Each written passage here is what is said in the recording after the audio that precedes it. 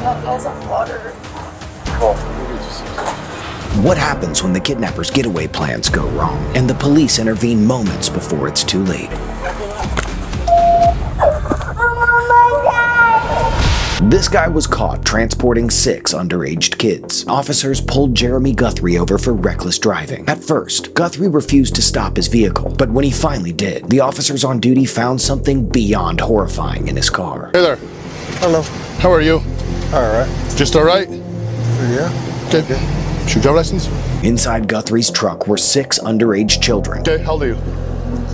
14. I'll need to call your parents and have your parents meet us here. When asked what his relations were with the kids, Guthrie said they were his friends. Guthrie was obviously driving under the influence, and when the officers asked him to step out of his vehicle, they noticed his pants were unzipped.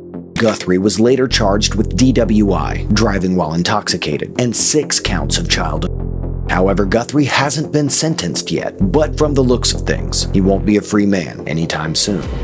In July 2021, 40-year-old Robbie Wilt captured a little girl while she was playing on her home's porch. Luckily, a neighbor saw this and immediately informed the police. I just grabbed a little girl.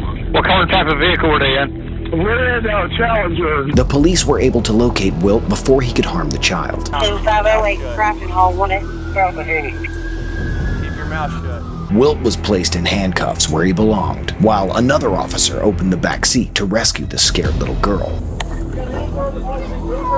Hello. It's okay. Come here.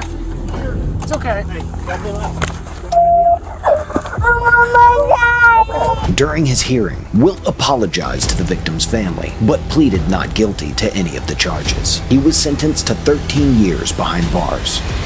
On October 12, 2023, 23-year-old Chloe Jones innocently accepted a lift from a strange man. However, it turned out that this man, later identified as William Mozingo, had ulterior plans in mind. Mozingo drove Chloe hundreds of miles away from her home and locked her in a desolate garage for 4 days.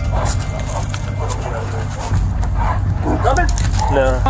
William, come on now, acting police! He starved her and beat her. Thanks to a neighbor who had alerted the police, Chloe was safely rescued from Mozingo and safely reunited with her family. There's some water.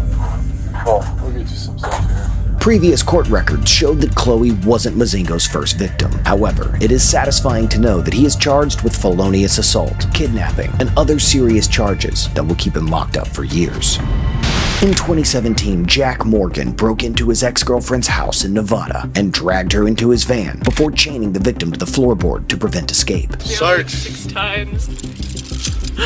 I was in Las Vegas. He broke into my Las Vegas apartment and stole me from my home. But because of the noise she made while being abducted, neighbors were prompted to inform the police and a search party began. Police found a car that matched the neighbor's description, and inside the vehicle was Morgan, the kidnapped victim, and Samuel Brown, who identified as Sophia and accompanied Morgan to carry out his sinister plans. Jack bagged life in prison, while Sophia was sentenced to 63 months in prison.